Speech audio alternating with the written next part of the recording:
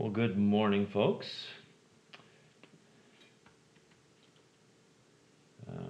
Strangers. Okay. Algebra 1, this is. One of these days I should just like mix all the titles around so you gotta find the video. Okay. Today is going to be kind of a different day than yesterday in the sense that yesterday we worked on a lot of applications. Today we're just going to work on just reviewing some factoring and solving, and then we're going to keep moving on tomorrow. Okay. So from yesterday we had a couple of questions. Let's take a look at some items as well. We are going to submit assignment today. So I will try and remind you of that at the end. Okay, 48. I went ahead and took out a negative 16, and you get negative 272 feet, so that would be into the ground. No, not going to work. 50 had a question on 50. So here's the equation they gave us. So I'm going to factor out what I can. Okay, this is the height time model we talked about yesterday. H is equal to negative 16 t squared plus v sub 0 t plus h sub 0. Okay, but it's just in a different order. Okay, they wrote the velocity portion first. So this tells me Earth. Tells me they're launching at 80 feet per second, and they're also telling me it's launching from the ground. But either way, they take out a 16t. I can put 0 in there to make that part 0. To make this part 0, it's got to be 5, so it's going to hit the ground in 5 seconds. Okay, 58 is D, 60, or 58 is H, 60 had a question on 60 as well. Okay. So on these, I can't state enough that just start with the equation. Area equals 1/2 base height. And then plug in what we know. They said the area is 5H. So that right there is from what the book is telling us. And then I'm just plugging in what is specific here. 1/2, my base, they called it H for whatever reason. My height is 2H, so then I'm just going to simplify. 1/2 and 2 are going to cancel. So I'm left with 5H equals H squared. Now remember, whenever there's an H squared, you have no choice but to get it set equal to 0 and factor. So I'm going to move my 5H over, so it ends up negative 5H, take an H out, and we get 0 and 5. So my H is 5, but they're asking for the height. So the height of this is twice that, so my height is 10. 30, there was a question on 30 as well. You'll notice I'm not putting odds here. I'm expecting you guys to be good enough students to check your odds in the back. On 30, you got the area is 36. So this one, there is a little... This one has a little bit of a hurdle in it that we didn't do an example of. So good job to those who asked this question. I'm very impressed when kids contact me via text or submit a question on the discussion. So here's what we have. Area is equal to 1/2 base height. From the description, they said the height is 6 greater than the base. So base plus 6, because that's 6 bigger. So my area is 36. My base is B, and my height is B plus 6. So now what do we do? Well, I can't cancel these because they're on different sides. So let's just distribute 1/2 B squared plus 3B, because 1/2 of 6 is 3. So let's get it. There's a B squared, so let's get it set equal to 0.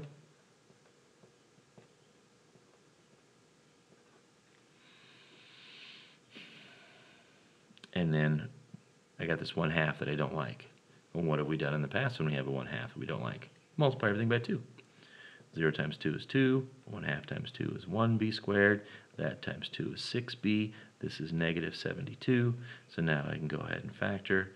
B, and the factors of 72 that I'm looking for are plus 12 minus 6. So b is either equal to negative 12 or b is equal to 6. And b can't be negative since it's a length, so b is 6. Okay, I don't remember what they were asking on that problem, but they're asking for the height, well, you've got the height's now 12, but B is 6. 39 had a little mistake in the back of the book. Good catch to Shay. Nice job. It should be 4x plus 26. So if you got plus 26, you did it right. The book was wrong. Okay? In my book, they had the right answer in the teacher's manual in the front, but in the back they had the minus 26. So they were just wrong in the back. I can't imagine how hard it would be to write a textbook and get everything right. Okay. So today we're just going to factor, and some of them we're going to solve. Sometimes your job is just to factor, and sometimes your job is to solve. So I'll talk about both those. Let's say if I said factor. No applications today. We'll get back with that tomorrow. So our job is just to factor it. So factor it, we're going to break it down and rewrite it as something times each other. First thing you'll notice, everything is even, so let's take out a 2. That is the thing that's going to be the most important for you at times, to go ahead and make your life as easy as possible.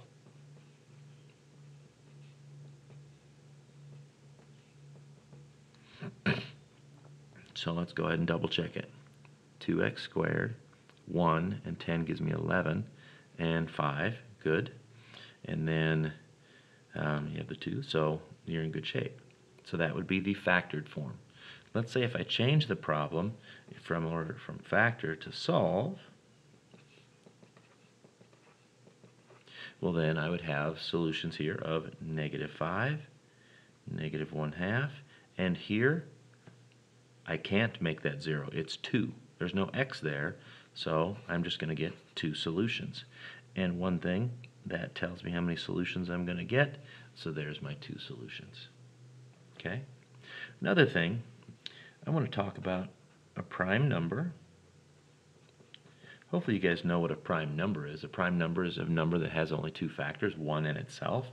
So 2 is prime because it's 1 times 2. 3 is prime, 1 times 3. 5, 7, 11, 13, 17, da-da-da-da. Well, these are things that I cannot factor besides just 1 times, okay? There are actually prime trinomials as well. If I look at this and try and factor it,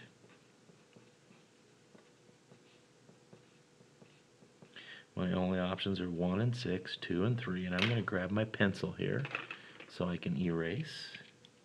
So let's say I try 1 and 6. That gives me a 13. It's not what I want. Let's try 6 and 1. That gives me an 8. It's not what I want. So 1 and 6 does not work. 2 and 3. 2 and 6 gives me 8. That does not work.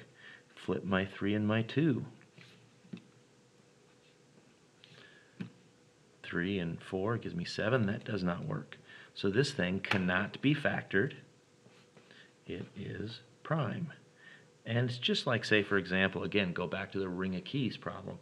If I give you a ring of keys, say go get something out of the coach's office, and none of them work, I gave you the wrong ring of keys.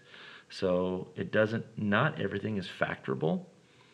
Not every ring of keys has a key that's going to fit the lock. So sometimes it's just prime. Okay? So today, we're going to keep it shorter today, page 509. We got 50 through 53 for our ACT review, and 63 and 65. Page 513. We're going to go 11 through 27 odd, and 46 through 48.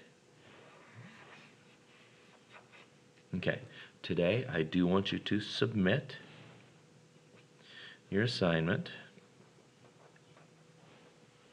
okay, and try and submit it in a way such that it's nice and clear for me, and then I can take a look and see how you're doing. So, thank you very much, and I think those that are really still getting after it, wonderful. It's going to pay off. Some of you guys might be thinking, okay, why do we even keep doing this? Well, because right now you're missing a fourth of the year, okay? And we would have covered information in this fourth that is going to be very important for you. So trust me, I'm going to look at just what I would consider the important information. I'm going to remove a lot of the fluff, and we're just going to make sure you're ready for a couple things. Math next year, and to get good solid ACT scores, okay? Because if I just stop right now, there's some things that you'll be a little bit behind on, and we don't want that, okay? So, I think mathematically, I don't think it's too much to ask for 40 or 45 minutes out of your day.